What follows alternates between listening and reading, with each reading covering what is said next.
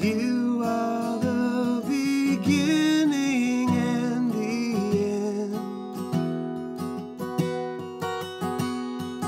You are the beginning and the end. Jesus, you are the beginning and the end.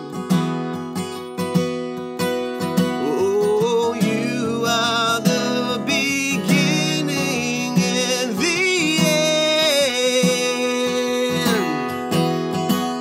And you are my first, you are my last, you are my future and my past. Oh, you are my first, you are my last, you are my future and my past.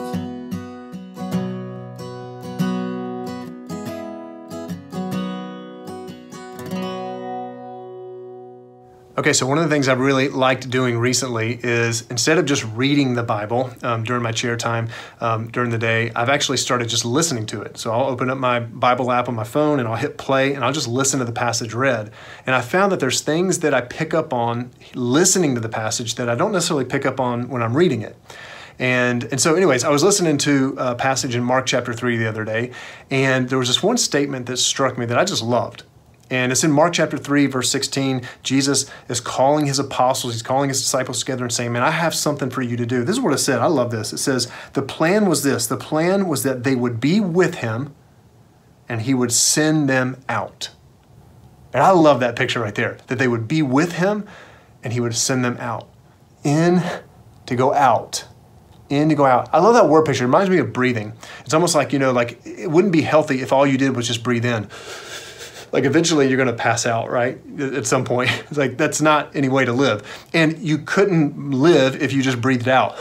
And it's not very attractive. So it's, that's not the great way to live.